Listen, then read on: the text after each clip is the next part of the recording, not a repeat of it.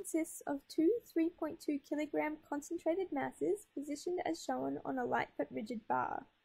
The pendulum is swinging through the vertical position with a clockwise angular velocity of 6 radians per second when a 50-gram bullet traveling with a velocity of 300 meters per second in the direction shown strikes the lower mass and becomes embedded in it.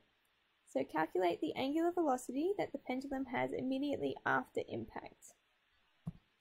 Alright, so for this question, what we're going to be looking at is an angular momentum calculation. Alright, so the equation that we're going to be using is that, the integral from t1 to t2 of the sum of the moments about a point O dt is equal to the change in the angular momentum calculated also about the same point O. So for us, we're going to be using the point O as labeled. Alright, it makes sense for all of these questions to use the pivot point if that is, what exists, which often is the case. So we're going to be able to cancel out the left-hand side of this equation because time 1 and time 2 are the instant before and the instant after impact, and negligible time is going to have passed through that period, so that means that the integral is going to be equal to 0 always. Angular momentum is going to be conserved within this system. Alright, so we can rewrite this as 0 equals HO2 minus HO1. So 2 and 1 are the different positions that we're going to be considering with time. And we can then write this as direct conservation of momentum. So whatever we have at the beginning, we're going to have at the end. Alright, so let me just quickly jot down. So position 1 is going to be the initial position. And that's when our rod is completely vertical and our bullet is just about to embed itself inside that ball. Alright, and position 2 is going to be the instant after impact. So it's the instant after this little bullet has embedded itself within that ball.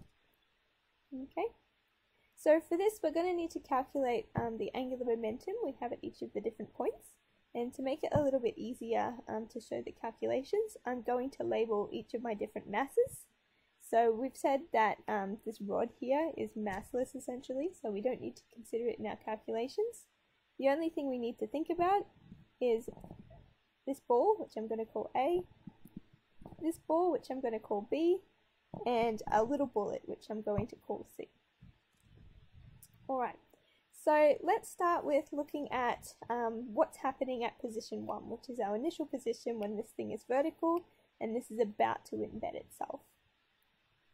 So it's going to be equal to the sum of all of our different ones. So A, B,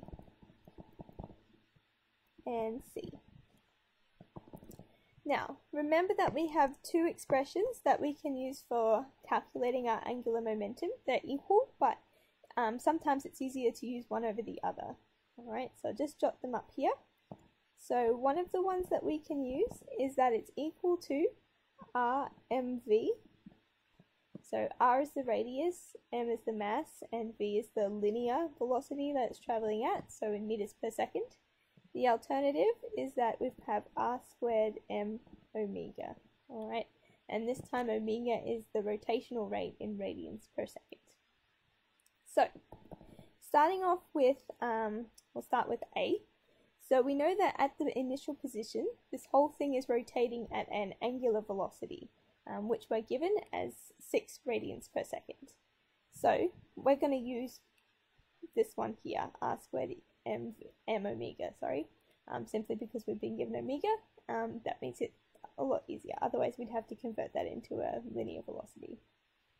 So for A, the radius from point O, which is our point of interest, is 0.2. We need to square it, multiplied by the mass of A, and we're told that they're 3.2 kilogram balls. And then we need to multiply it by the angular velocity, which is 6 radians per second. And because I'm not going to bother using the cross product for these calculations, because what we can assume is just that we have a positive and a negative rotational direction. So if we say that initially this is 6 radians per second in the direction shown, and I'm going to assume anti-clockwise is the positive direction, we can see that this is the opposite one. So when I sub it into my equation, I should make it negative. Alright, and that saves you having to do the cross product, which would equivalently get you out, that directional sign. So moving on to the next one, which is ball B. So this time it's at a radius of 400 millimeters or 0.4 meters. The mass again is 3.2, and we've got to consider the angular velocity. It's going to be the same as before since they're both on the same rod. So -6 radians per second. So the other one that we need to consider is the bullet, and for this one it's going to make more sense to use the first expression for angular momentum, because this one we've been given in a linear velocity. Okay, so it's 300 meters per second. So I'm going to use this expression. So going on to the next line. So starting off, we need to know the radius, and we're looking at, of course, the moment before it embeds into this ball. So we can assume that it's going to be at the same radius as the ball, so 0.4 in meters. The mass of this, we're told in the question that it's 50 grams, so 0.05. And we need to consider the velocity that it's going to be traveling at. Alright, so for this we would need to convert it into an x and a y component. So if we look at the x component, alright, the one that's going this way, it's going to be 300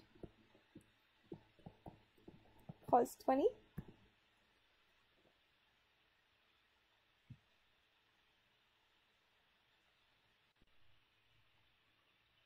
Alright, and that's its x component, of course. Let me just jot it in. Alright, so this x component here is going to be pushing it in the anti-clockwise direction, so therefore it's going to be a positive, same as this one. So I leave this as a positive in the equation. And the other thing we would need to consider is the vertical component, alright, this one here. But what we're going to find is that that vertical component is not going to contribute at all to its rotation, alright? The only bit that's going to cause it to rotate about this pivot point here is the horizontal part of the velocity. So therefore, we're going to leave this one out of the equation because it's not going to contribute to its angular momentum. So if you simplify down this equation, you end up with 1.798 as the solution.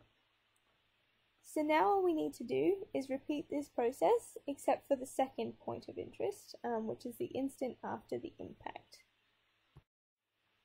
So again, writing out our equation,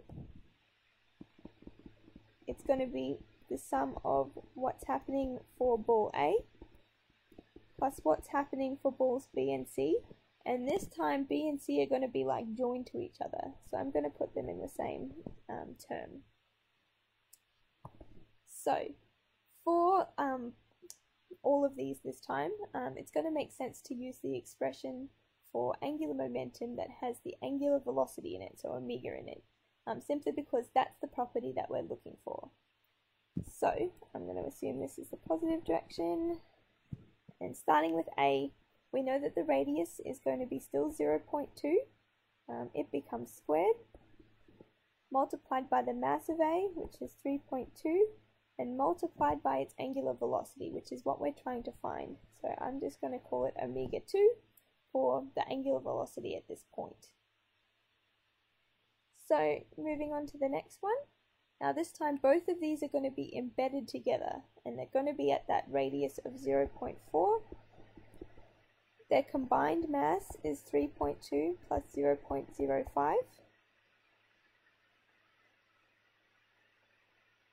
And I also need to consider the angular velocity, which should be the same as before, so omega 2. Alright, this whole bar is going to be rotating at the same rate. So this can be simplified down, and it just becomes 0.648 times that omega value that we're looking for. So the final stage here is just to put both sides of the equation back together.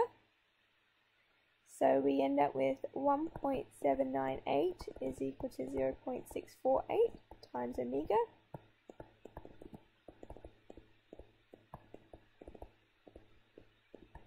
And it comes out to be 2.77 radians per second. And it comes out to be a positive value. So that means it's going to be rotating in the positive direction. So that's the way we assumed it to be positive. So that's the final answer to this question. The whole thing is going to be rotating at 2.77 radians per second in the anti-clockwise direction the instant after impact.